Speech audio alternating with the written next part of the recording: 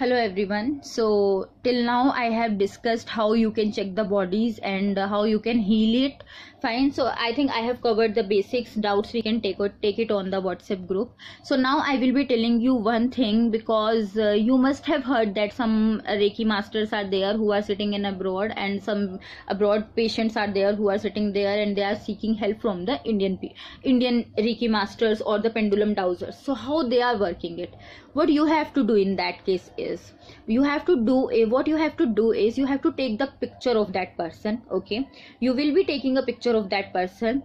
Just take the picture and a plain sheet. Okay, let me do one thing. I will be sharing one dummy figure to you, on which you will be having the chakra points. Okay, so that whenever you want to do it, just photostat it, print it, and use it. Fine. So like that I did with that pendulum stuff. So same way I will be making it and will send it to you. What you have to do is just take the picture of that person, meditate yourself first, and after that you can just take that figure which I will be sending it to you.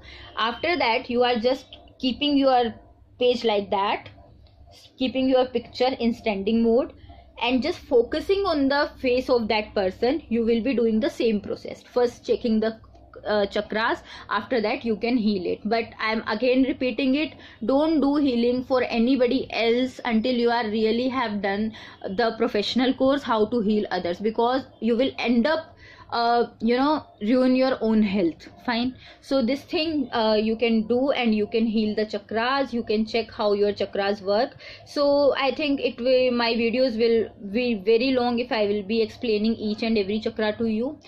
Basically, when you are doing the professional course to heal the others chakras and yourself also, so we use the crystals.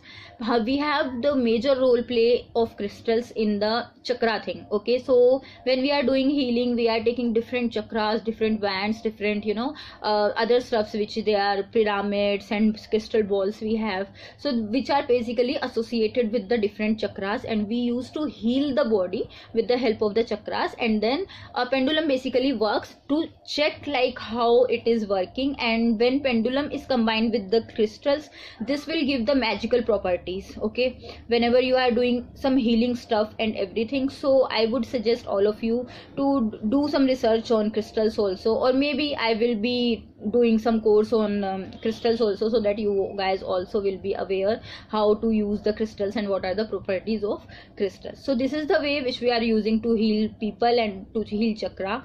Okay, so one thing is I would okay, let me do one thing. In my other video I will be briefly explaining like what issues we would be having associated with the 7 chakras. So I think that will help you a little bit, and you will be able to relate what kind of issues your patients and your clients which are coming for the healing must face, so that you could have some knowledge, like could have some hints like what is happening and which chakra needs healing. Okay, so thank you. I will be sending one more